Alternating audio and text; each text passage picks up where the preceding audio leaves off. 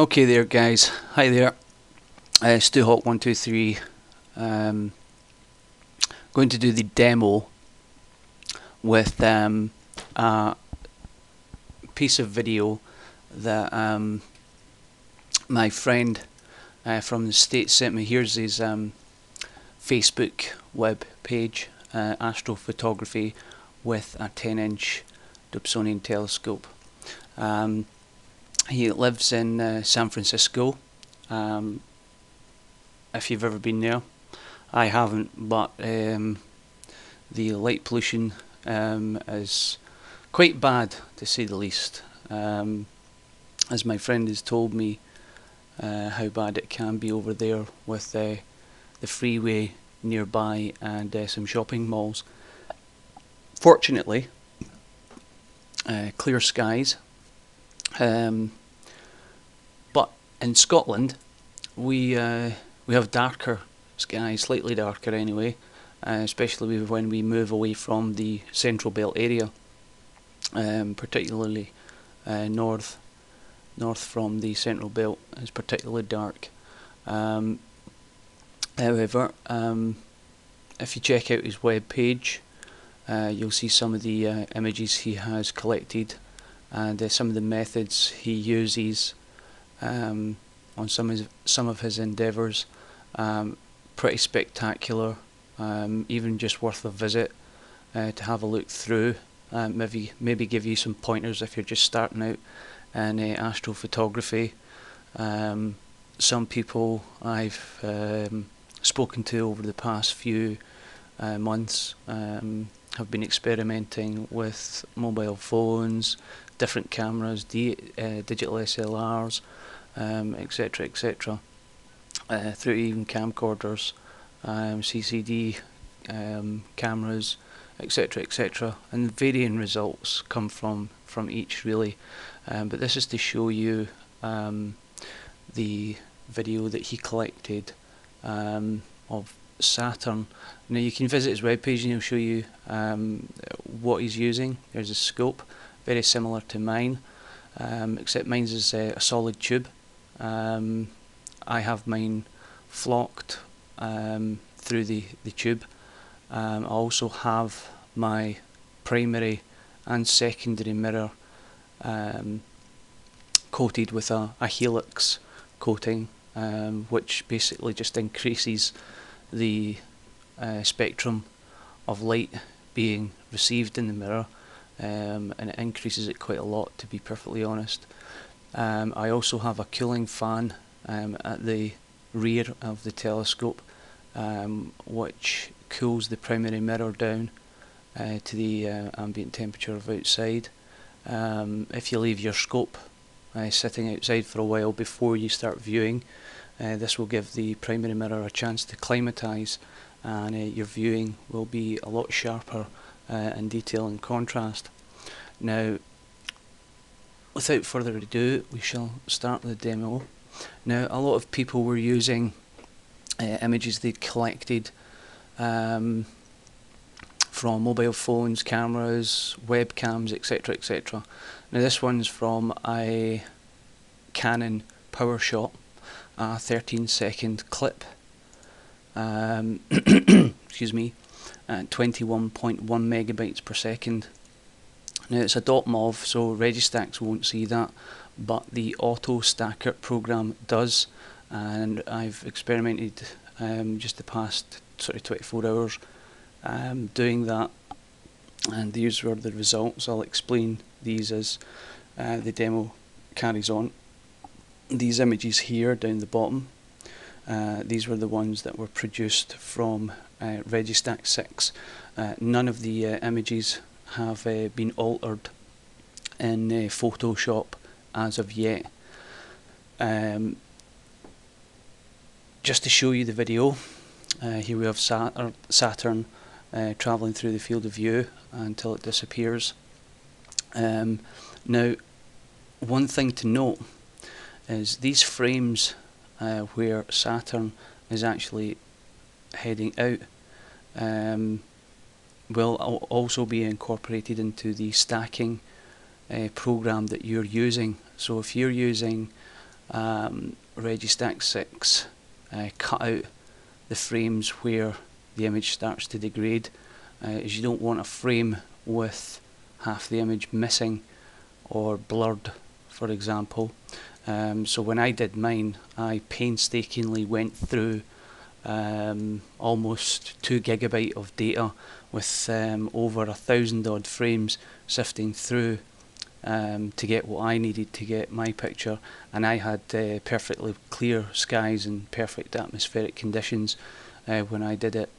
I converted the MOV file to AVIs and at different compression ratios.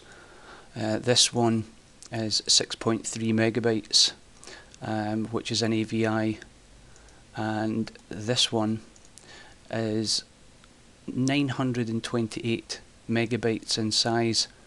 The reason for the difference, now when you're converting to .mov or MP4 or whatever format you need to convert to get an AVI file for Registax, you can convert it through any video converter, but it will compress the data. I like to use a program called EM Total Video Converter, which allows you to basically change the codecs that are getting used within the settings,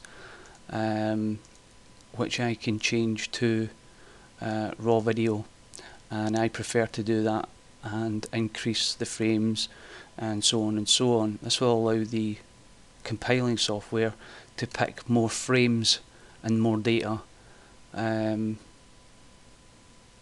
so that you get a better final image. In all honesty, I'm going to show you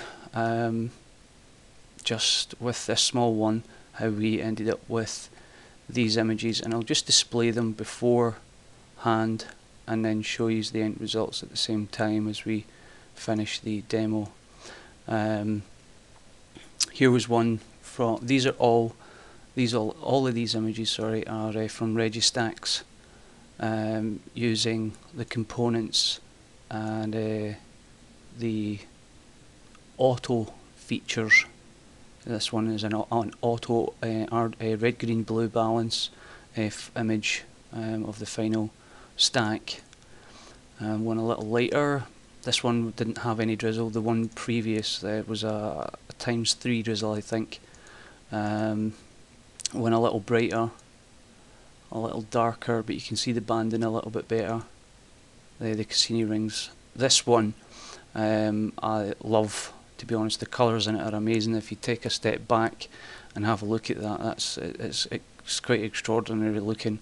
The detail and the banding is great, but it doesn't look how you would look at it through the telescope. So a lot of people say that it doesn't look real, that's fake and so forth and so forth. Rubbish. It's how you want it to look like, it's what's important. Here's another one, slightly offset angle, and excuse me, we should just open up Registax 6, and we're going to direct Registax 6 to the small AVI file at 6 megabyte, just to show that it does load. And with the 928 megabyte, it will also load, and it will process as well. But to keep this video just short, I'm just going to open up the smaller one.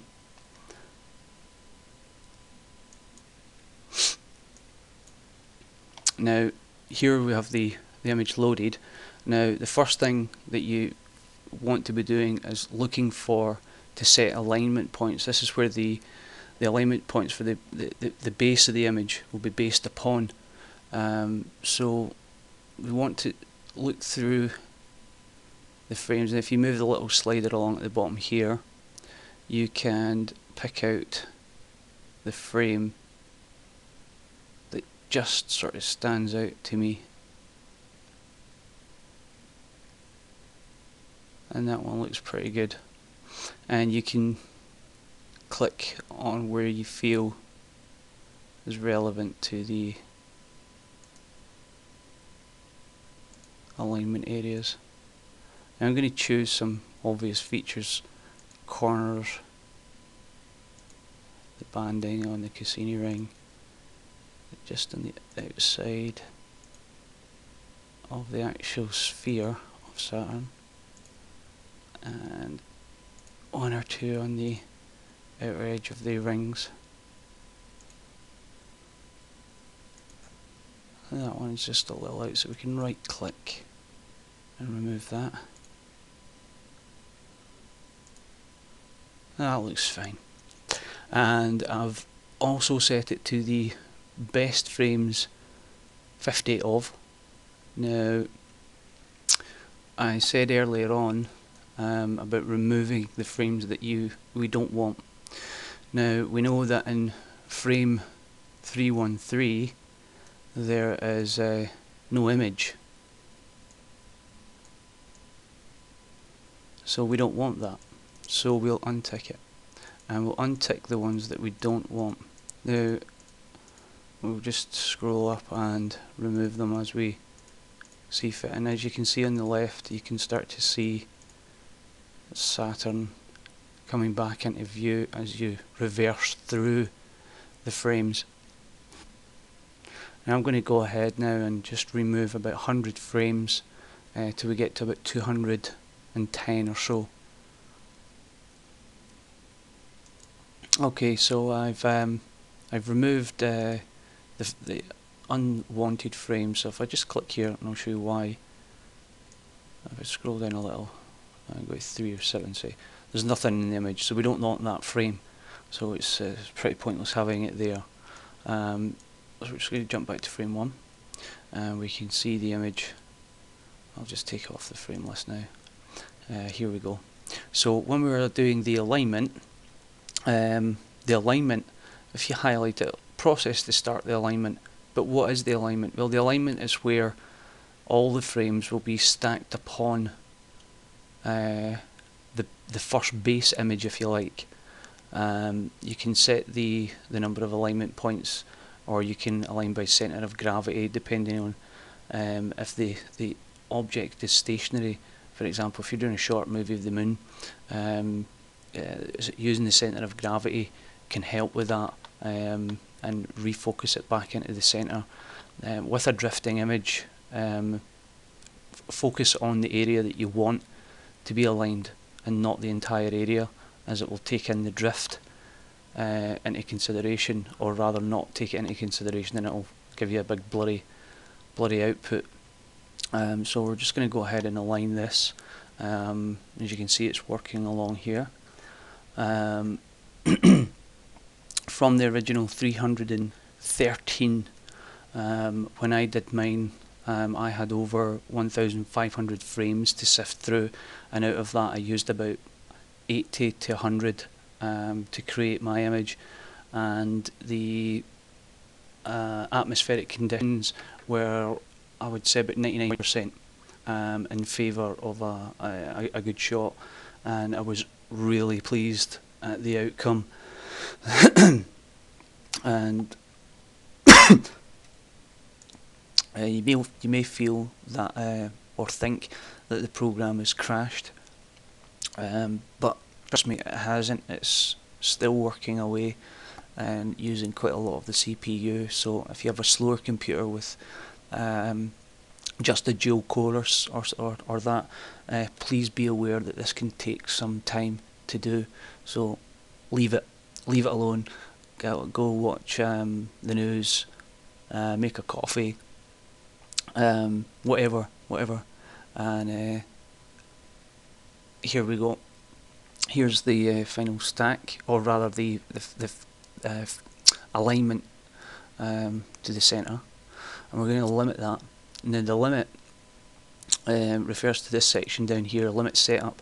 Now we have set, well, the setting that was set when I opened it by default was best frames percentage. Now that's just going to use 50% of the best frames. So if it finds 100 great frames out of the 159, it will stack only 50% of them.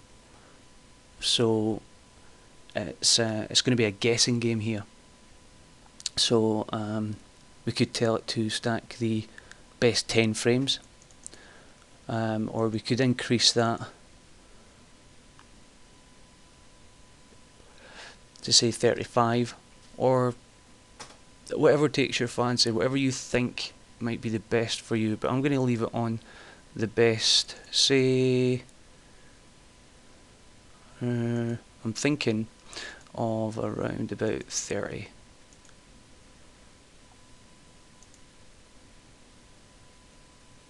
Now you'll notice that the slider moves when you drop down the limit, and this is basically because it can't load any of the frames after here, because we're limiting it to only 30, which is the best ones. And we'll click the limit button, and I'm not going to do anything else. I'm just going to press the stack button, and it'll go through all the frames that we told it to, and it's going to use 95 to search through to stack. Just to point out, whilst that's actually stacking, if I bring up my task manager here on the right hand side, you'll see that the not responding has come up. Sometimes you will see this under Registax. It doesn't mean that it's not responding, as it could be still processing in the background. It just means it's not responding to any user input. So leave it alone, don't close it. You may be closing it unnecessarily, and 9 times out of 10 you probably will. However, here is the final stacked image, and it's looking pretty great already, and we haven't even went into wavelets yet, which I'll just go through, but I won't actually teeter about too much in here. From the images that we got here, we'll just move this slightly out of the way, you'll notice that I've got some of them titled Auto RGB, Totally Remastered, Finished, and so forth. Now if I hit the RGB balance on this, you'll notice that the RGB wavelengths are slightly out of alignment. Now if you hit the auto balance, it will try to find the best setting basically to display the image in its true colour by bringing them into alignment, and this is what brings in this blue purple colour, which does actually emanate from the rings, I believe. We reset just for the time being. This can just create different colours. The RGB align as well can also be used, and you can estimate that automatically, or if you have a slight yellow edging on the ring that doesn't look as if it's supposed to be there, you can change the position of the red and blue. Sorry, if you have a red or blue banding around that doesn't look as if it's supposed to be there, you can move that up and down to just get rid of it if it doesn't look as if it's supposed to be there. But be careful, 9 times out of 10 you'll be moving for colour frequencies that you don't want to. So, but it's just another option in here. I'll just let that finish, and here's the finished RGB alignment. The wavelets can be done either using 2 filters here. We have the default and the Gaussian. I would prefer to use this, as you can change the denoise as you change the wavelet and sharpen it, just so that you can see what it actually does. I'll bring up the full image, or a magnified view if you like, of the image, and if I just move these along, you'll see what it does, and it will do all. Now that's the original, and after the calculations have been done for the wavelets, I'll apply them to the layers, and there we can see what it's actually done. The detail's a lot sharper now. Now we could actually go into the brightness and change the contrast and brightness area over here, which could bring it a little brighter.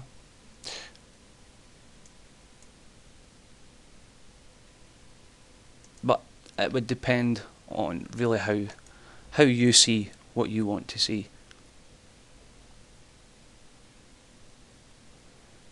25, 50, 100%. That looks pretty good. Pretty awesome. Absolutely superb image there. And that's not even in through Photoshop yet, but that's basically how Registax picks out your frames. You can save it in multiple formats here, or file types rather. Don't be confused by the codexes again. We have bitmap, JPEG, fit file, TIFF, and PNG, which is all can be opened up in Photoshop. But if you're using other software, photo editing software, you may want to use it as a JPEG, as JPEG is probably the most uniform file type for any other programs that you may be using. If you're setting it to a fit file, you may find difficulty in trying to open it, as your software may not recognise that file type. So please be aware of that as you save your files. Now I'm going to cancel this down. I'm not going to save anything, as I've got some ones I did earlier that I would, or rather that you've already seen now from this original .mov file. Now the AutoStakkert 2.2.0.16 FFmpeg is pretty ace. Now this is the alpha version. On the left here we have the sort of button panel control window, and on the right hand side we have the viewing of the video. I'm just going to move this off so we can see this a little more clearly. Firstly, we want to put the video in that we're going to be using. So we're just going to drag and drop that right in the center. Doesn't really matter, it will take it from wherever. And on the video, I'm just going to scroll along to the, now I know that the Saturn's up the top right, and here we have Saturn in the image. Now, similar to Registax, we can move and sift through the frames, and you can notice a massive difference between this and Registax. This amplifies it, so you can see much more detail throughout, right through to the frames where it disappears. Now, whilst I was previously processing this video, I did notice a little phenomenon just off to the left as I was flicking through and there she is. We do actually capture one of the moons sliding in through the frame across the screen. Now we didn't even notice that in Registax. I didn't even notice it in VLC. The only way we did notice it was through this, but again it was on the file that was totally uncompressed. The compressed file, we couldn't see it at all. So just a wee note, if you were looking to catch the moons of Saturn, pretty nifty way of doing it is through that method by uncompressing it. So to get on with AutoStakkert, we'll go back to Saturn here. Now, if you do an analyze, we'll spit that out properly. If you do an analyze stage of the video, it will help in showing you the best frames by placing a grid here. I'll just click the button and let it load through it. You can see the process skipping through here.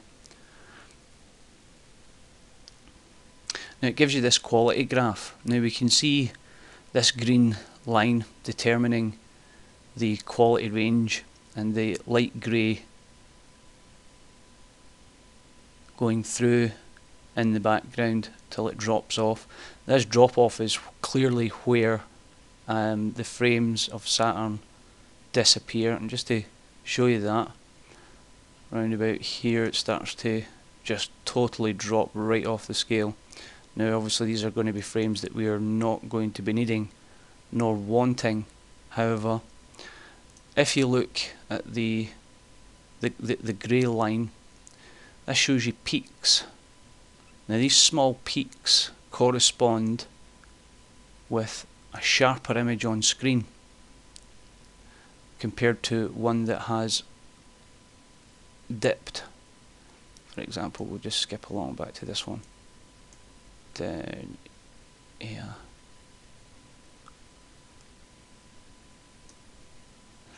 This corner has been sort of defuzzed and the ring is barely visible, but on the right hand side it's a little clearer. What we want to do to set the alignment points on it is again find a frame that really stands out.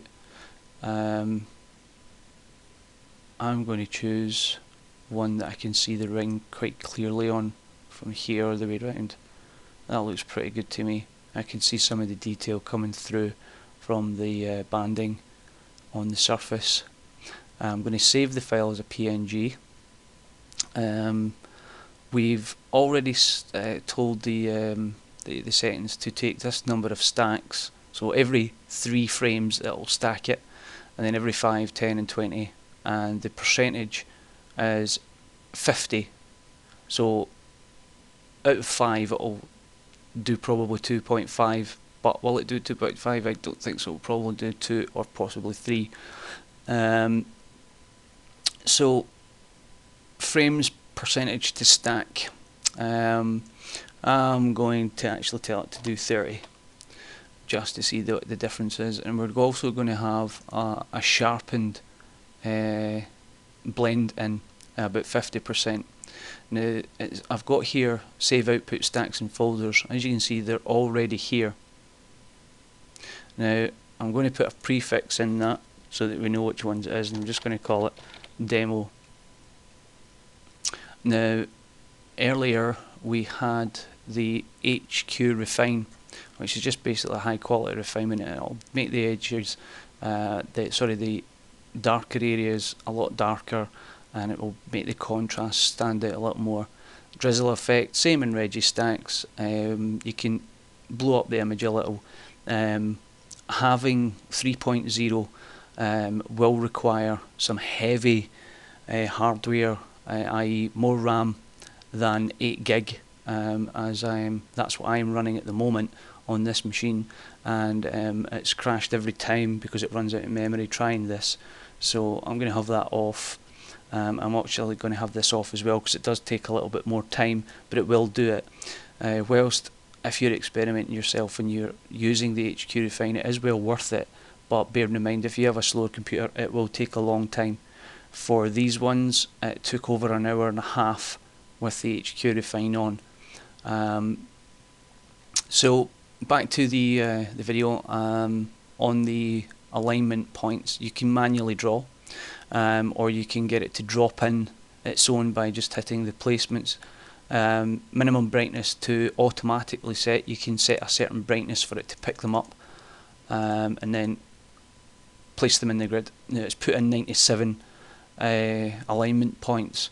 Now that could take a long time to process that, and you'll possibly find out that it's actually took the moon as well. And this can be a little bit of an issue as well, because the target that we want is here. So I chose to manually draw the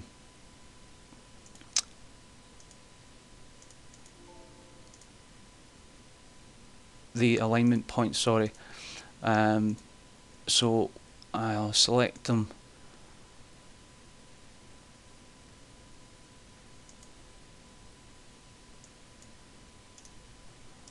and bear with me a second, I won't actually manually draw them, but I will just pop them in.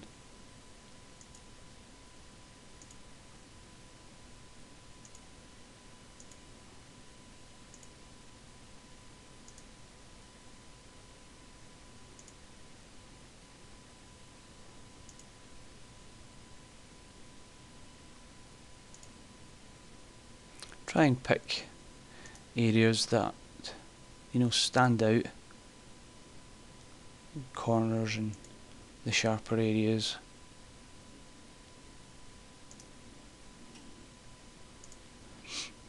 I'm quite happy with that. So once you've done this selection of the alignment points, it'll allow you now to stack, and that's what we're going to go ahead and do now. Yeah, so bearing in mind that the video can take quite a while to process. As you can see here, it's processing away in the background. Now sometimes, as I explained earlier, you might see this not responding message in the status within your task manager if you feel that it's crashed out. Trust me, if your CPU percentage is moving, the likelihood that it is still processing, if that became 0 and 0, then most likelihood it's crashed, as it can no longer process the data. So we're just going to leave that as is until it's completely finished. Okay, so it's just about finished now. It's just adding the new stacked images to the folders. Now if you haven't previously used this, it will make the folders up for each stacked pile that you're going to use. It's taken about 10 minutes or so to get to this point, and it's still, you know, finishing off its tasks. Wait till it's completely finished, and you have a green tick on all of these.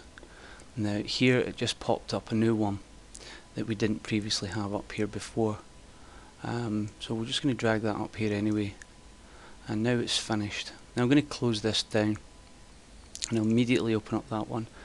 Now the files we knew we saved as PNGs, this one 7.62, and this one will probably be a little less. Now the reason that is one will be the 30 frames and one will be the 50% stack.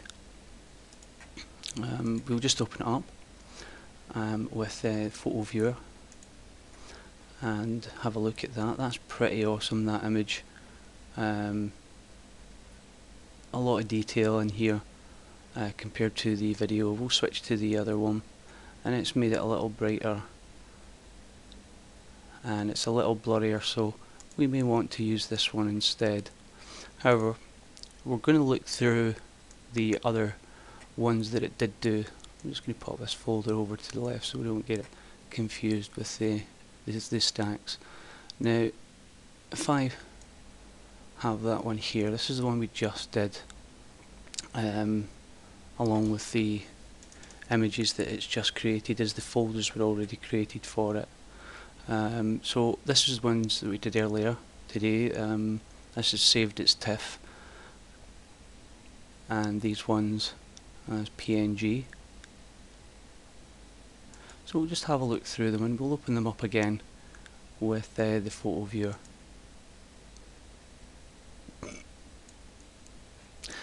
And you'll notice that the darker one was actually because as I said earlier, the higher quality checkbox, that's what has the effect on it. Here's one that's a little brighter, and the rest look pretty much the same. But we can use that detail from each of the video, the stacked images, and we can combine them to give a more detailed image. And that was in that 50. If we look up, say, the 5, and we'll have a look through these and see what we got. As you can see, that didn't go too well, that one. However, the ring is awesome itself. A lot of detail on the left hand side, but up here it's been a little corrupt.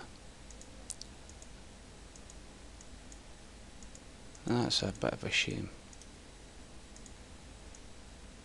We may go back through that to find out where the corrupted part comes from, but you can see the ring more detailed.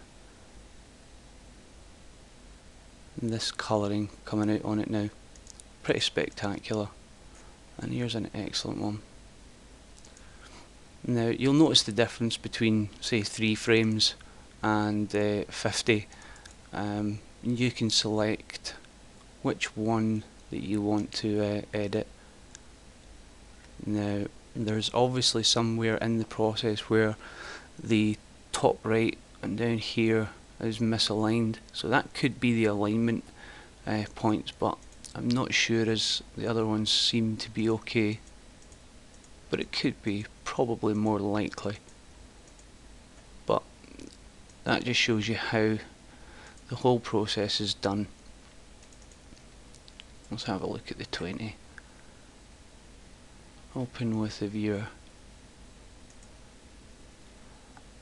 That looks a lot nicer. Again, the top right and the bottom right here just a little bit out.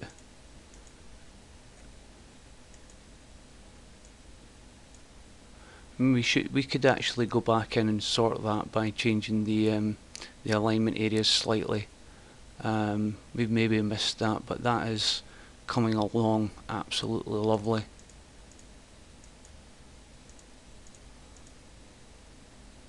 So that's the demo, guys.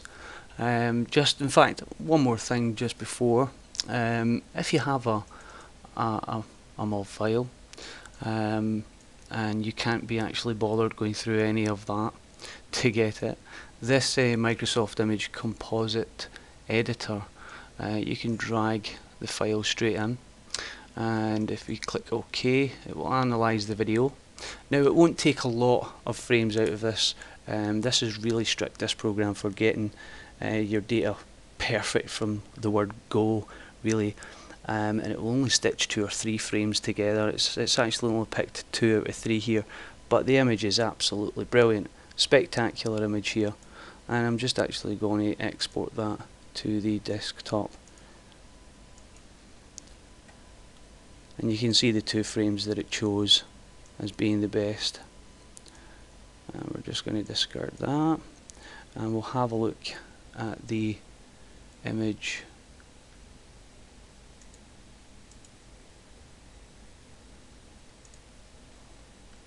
That looks pretty good, just even for 2 seconds. The quality is quite outstanding on that.